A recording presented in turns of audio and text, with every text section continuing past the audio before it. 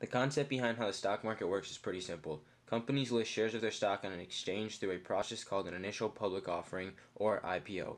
Investors purchase those shares, which allows the company to raise money to grow its business. To talk more about the stock market and GameStop stock, meet Scott Pierce, a teacher in the business department at OHS who has been teaching for many years.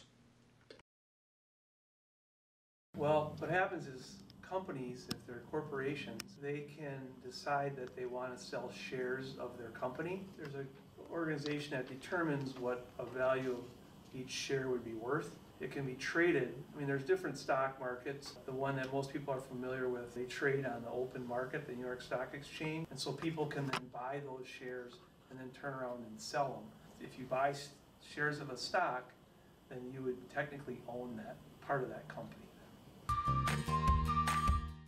You can go on like Robinhood or E-Trade, and then you can just buy them on there, and then you can, when you want to sell them, you sell them.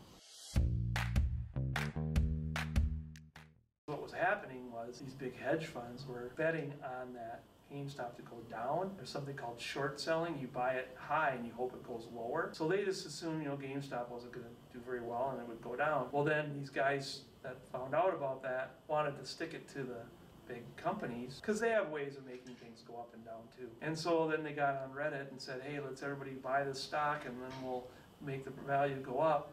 And that way we can stick it to these guys that short sold it. And so then people just kept buying it and buying it. Now with social media, it was very difficult to do that kind of thing before social media. Well, now they can all talk about it and they can make the stock value go up. And of course, it just skyrocketed.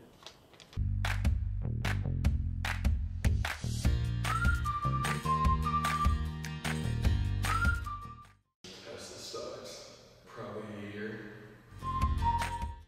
Yeah, you can make a lot of money in the long run. There's this app called Stock in the Apple App Store. That's what I use. Social media greatly affected the GameStop stock. The price got up to $348.50 per share, but dropped down to $172 per share soon after.